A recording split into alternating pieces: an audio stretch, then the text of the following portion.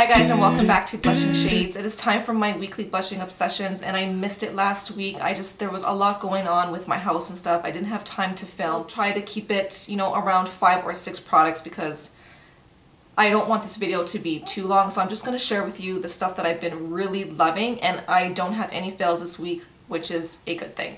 Before we get started, I hope that everyone had a wonderful week, and let me know in the comments down below what you guys are doing this weekend. I always love chit-chatting with you. I'm going to start off with some eyeshadows. I did haul these Bella eyeshadows a while back, I think last week sometime. My lovely subscriber had sent a few of them to me because here in Canada we don't carry the Bella eyes. I'm hoping one day we will. But the first one that I've been really enjoying is Bella Bronze, and I'm sure you guys all have seen these, but I just wanted to share them with you because I think they are worth looking at. So this is Bella Bronze. They are really pigmented, and they, look at that. Look at how pigmented that is. And let me just swatch.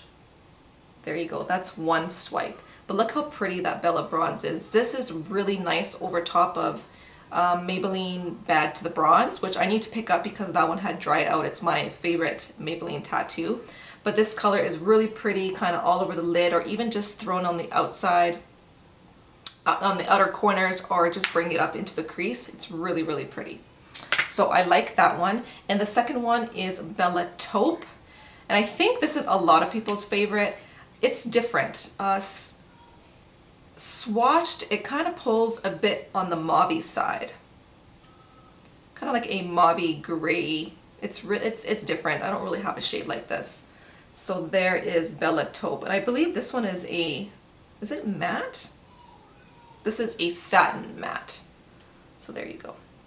So I want to share a dual eyeshadow by NARS, and this is from their fall collection. And normally I don't pick any of the duals up because I just don't think that they're worth it. They really have to wow me in order for me to purchase it. But this one definitely caught my eye. I think it's perfect for coming fall and winter. This shade here is probably pretty dupeable. I'm sure you can find a dupe for that. But this one here is really unique. It's kind of like a purple lilac shimmery shade. It's really pretty. So if you guys have a NARS counter, go and check this duo out because I really think that this one is worth checking. Next is this Super BB Cream by Physicians Formula. Now I've been on this BB cream kick. I don't know what's going on, but I ended up getting just a travel size that Shoppers was giving out for free, and this is in the color light medium. But I've been really impressed with this.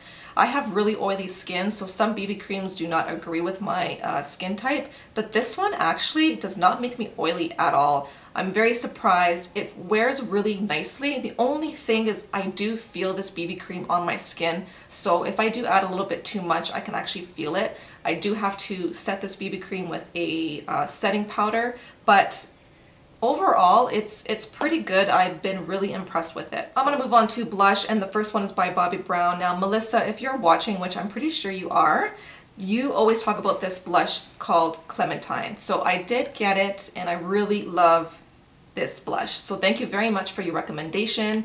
I've been really enjoying it. I don't even know how to describe this color. How would you describe this color, Melissa? You tell me in the comments down below.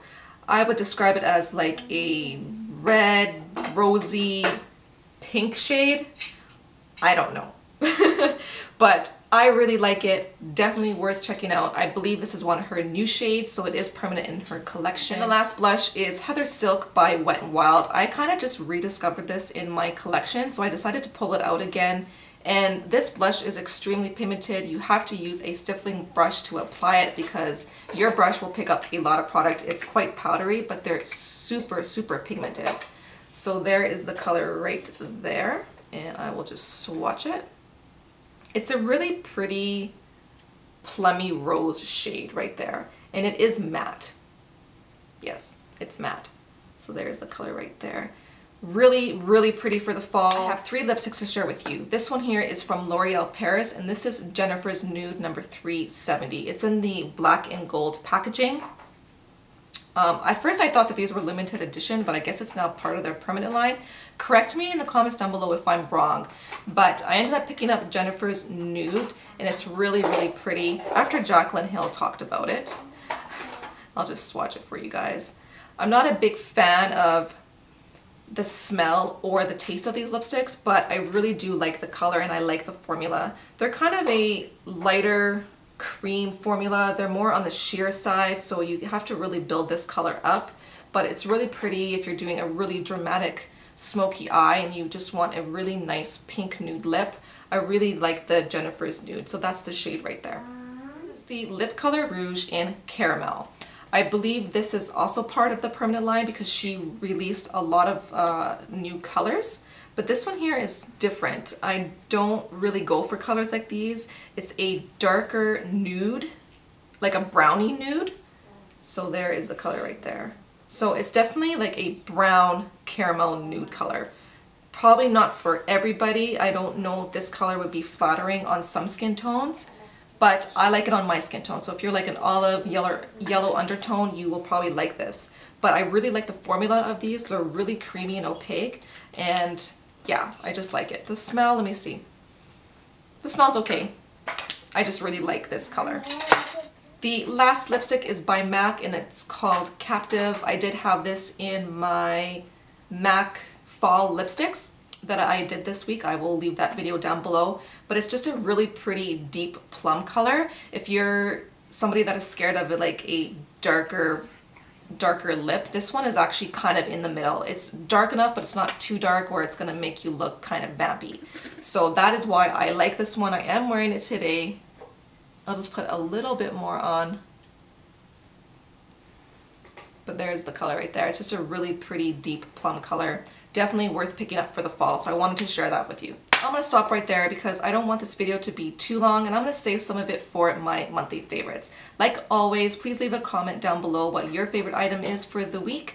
Also, I am continuing my fall series next week and starting off with some drugstore lipsticks for fall, so make sure you guys subscribe so you don't miss any of those videos. What else?